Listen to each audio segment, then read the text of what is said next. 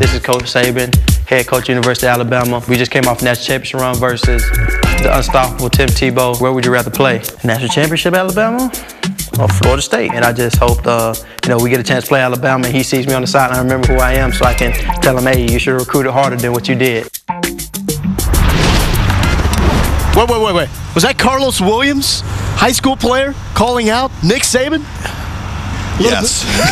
A little bit of an early rivalry. Hasn't even gotten through the All-Star game, already picking a bone with Alabama. Now, if he were to change his mind, I have a pretty good notion that he's not choosing Alabama. No. Alabama may not be choosing him.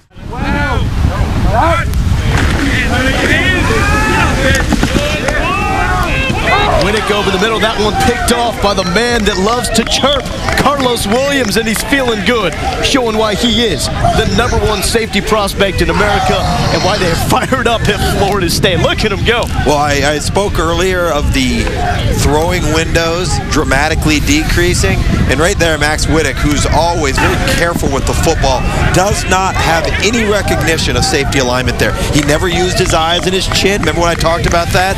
None of that right there, and it cost him an interception. Karlos Williams, though, did use his eyes. He saw the ball coming the whole time, and he's got great ball skills, too. Something tells me he's going to go back to the players' lounge and tell Max Winnick about that interception.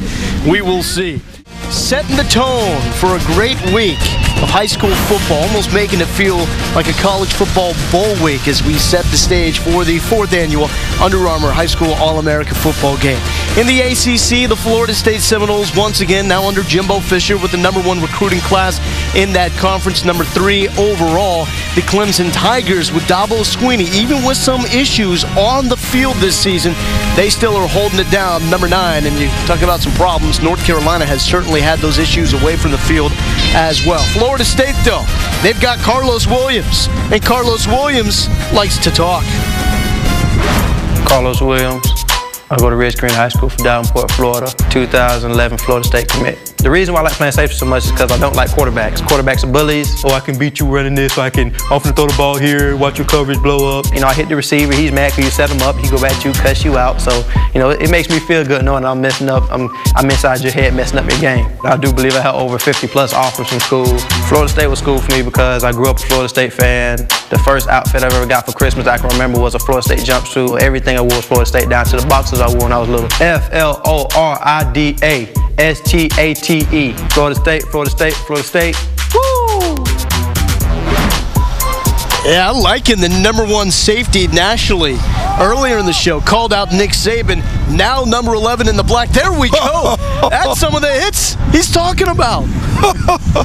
We heard him on the sideline talking about his size, saying, that's what they brought me here to do. I'm not this size just to go cover receivers. I'm here to hit people. And I think quarterbacks, too. He's calling you out, Tom Luganville. Yeah, he is calling me out. And there's a potential for him at Tallahassee to eventually develop into an outside linebacker with that type of size. And then you factor in the safety class they have.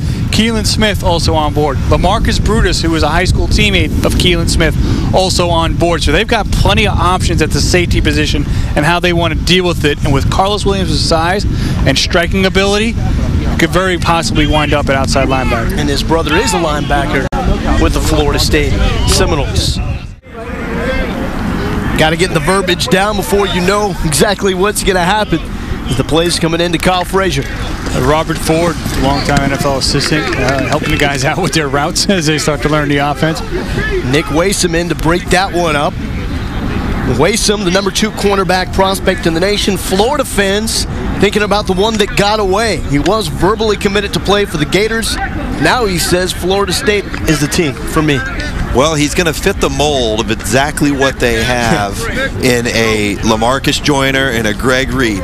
Quick, explosive, short area burst, and zero height. Well, that's Florida football, the athleticism. 168 pounds, but you can burn. Yeah, he can run, and he's got great, what I call, like, diameter quickness. You just draw a circle around him in that little area, he's going to be special because he can plant, close, and turn and change directions and flip the hips. In a class where a lot of athletes at the corner position this year, the Josh Turners, the Diggs, guys who are really more athletes transitioning in the corner, Nick Waisome may be one of the better pure type corners in his class. No doubt about it. Comes from the same high school program in the state of Florida that produced Florida running back Jeff Dimps, another one of those guys that can just get up and go.